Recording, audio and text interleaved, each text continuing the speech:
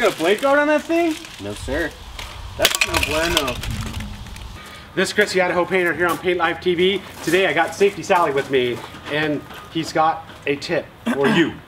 So, my tip today is about maskers. Not just maskers, but the masker blade. So, when you get a brand new blade on your masker, it comes with a rubber guard that folds over the teeth. What usually happens is it could fall off, you know, overuse, over like whatever it takes, dropping it too much, that type of a thing. But don't ever just fully take it off.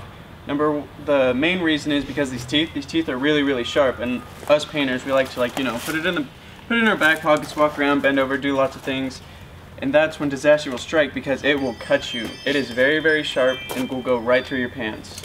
Yes, and I think both John and I have scars to prove it. So these things are razor sharp. If the blade guard does come off, it's a good idea to replace the blade.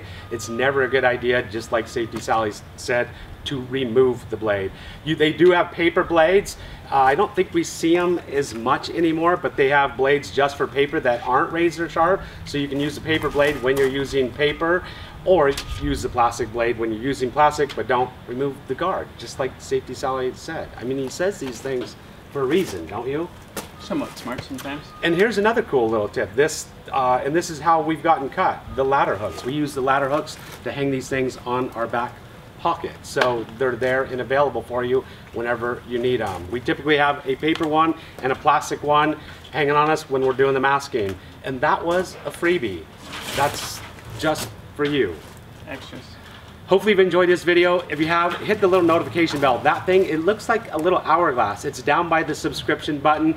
If you hit that thing, click on it, you'll get notified every time Safety Sally comes out with a new video. And we know you want to see him more, or at least he hopes you do. Why not? So come see me. Come see him. And you can follow us on where?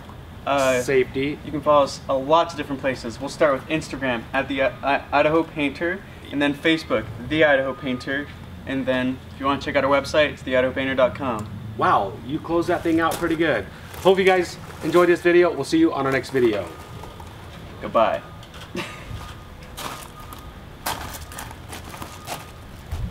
Ow.